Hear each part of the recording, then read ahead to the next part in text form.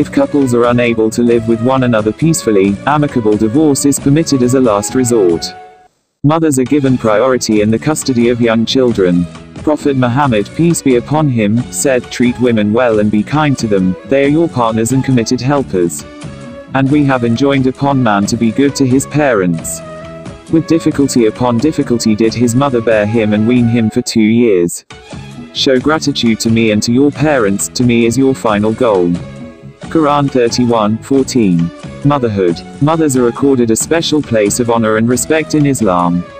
A man once came to Prophet Muhammad and asked, "O Messenger of God, who among the people is the most worthy of my good companionship?" The Prophet replied, "Your mother." The man then asked, "Who next?" The Prophet replied, "Your mother," again. The man repeated the question a third time and got the same answer. The man asked once again, "Who's next?"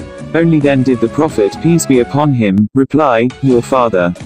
This and other references in the Quran and incidents from the life of the Prophet clearly indicate the elevated status Islam has given mothers. A Muslim sees a mother as an icon of strength and courage tempered with compassion, kindness and love. Women's dress and modesty. Muslim women dress in a way that is modest and dignified. The purpose of clothing is not only to protect oneself from the physical elements but also to protect from immorality and pride. The Islamic concept of dress applies to both women and men. It sets expectations of moral and respectful interactions between the genders. As a result, both men and women are liberated from the baser instincts and can focus on higher pursuits. Islamic dress takes on many beautiful forms, reflecting the cultural diversity of Muslims from all over the world.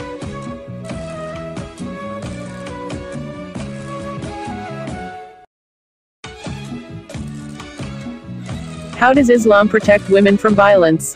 Islam means to attain peace, achieved when a person focuses on God, giving her entire mind, heart and soul to none other than the Creator.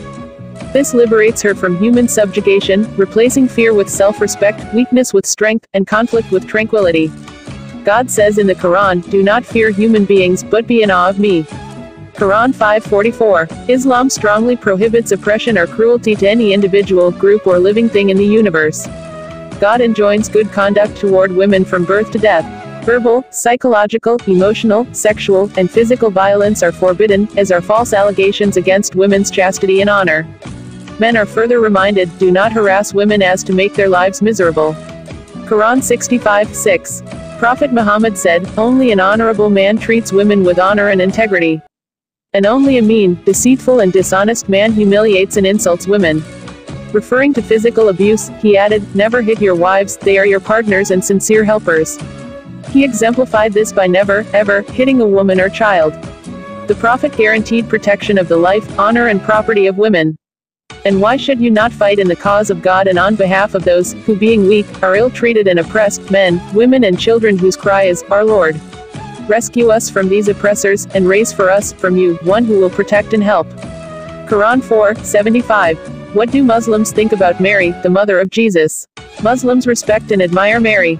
Mary, the mother of Prophet Jesus, may the peace and blessings of God be upon them both, is the only woman after whom a chapter of the Quran is named.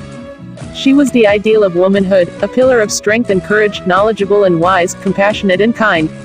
Mary came from the family of Imran, a descendant of Aaron, the brother of Moses. She grew up in the care of her uncle, Prophet Zechariah, a priest in the temple, and the father of John the Baptist. God speaks of Mary in the Quran in the most noble of terms. The angel said, "O Mary, God has chosen you and purified you, and chosen you above the women of all nations. O Mary, God gives you good news of a word from him, whose name is the Messiah, Jesus, son of Mary, honored in this world and in the hereafter, and one of those brought near to God. He shall speak to people in infancy and in old age, and shall be of the righteous." She said, "O my Lord, how shall I have a son when no man has touched me?" He said, "Even so God creates what he wills. When he decrees a thing, he says to it, be. And it is." Quran 3:42, 45-7. The Quran further tells of Mary. So she conceived him, and she retired with him to a remote place.